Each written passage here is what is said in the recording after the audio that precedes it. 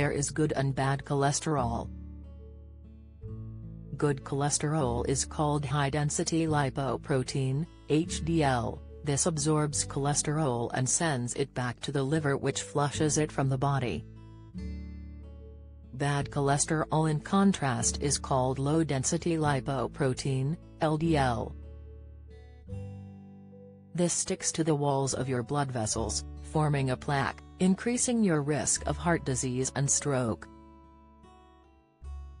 Dr. Rhiannon McClymont, the lead GP at digital healthcare provider Livy, has shared 5 recommendations to lower levels of poor cholesterol through simple lifestyle changes.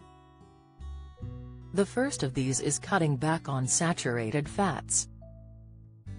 Found in meat, cheese and some vegetable oils, eating foods high in saturated fat increases your risk of developing high levels of cholesterol. Dr. McClymont suggests that cutting your saturated fat intake could reduce the risk of heart disease by 17%, while switching to unsaturated oils, like sunflower and olive, and generally reducing the amount of fats you use could lower it by as much as 30%. Pfizer booster shot, the unexpected side effect after third dose. Pfizer finding eating foods with more soluble fiber in them is Dr. McClymont's second tip for reducing levels of bad cholesterol. Consuming 3 grams of soluble fiber a day, studies have found, can help lower your cholesterol. This is the same as 3 apples. Other ways for you to get your fiber intake include eating whole grain versions of foods such as pastas and cereals, combined with oats and more fruit and veg. This creates a powerful cholesterol-lowering force.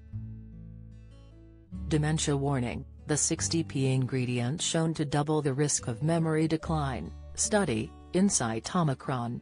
The initial symptoms seen in 89% of those infected with the strain, CDC report. Insight Len Goodman Health, cancer-riddled old so-and-so, the stars to cancer battles. It isn't just your diet where you can make improvements, but in how much you exercise too. According to Dr. McClymont, aerobic exercise can make a big difference. Incorporating just 2 hours of it into your week can reduce the risk of heart disease by 7.6% in women and 5.1% in men.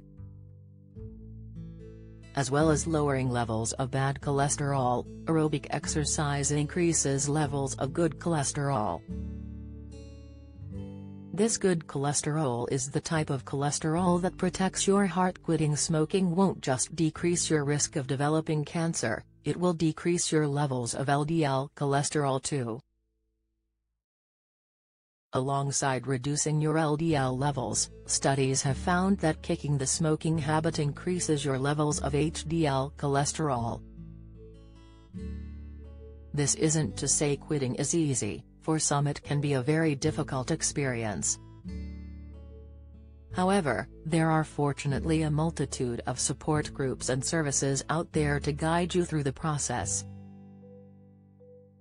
The Good Doctor's final tip returns to the topic of food, suggesting that you should avoid processed foods, and that you should try cooking with fresh ingredients.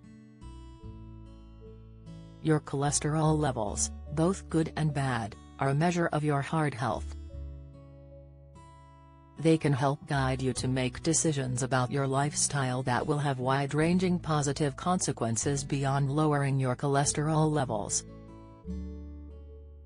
More information is available both on the NHS and Livy's website.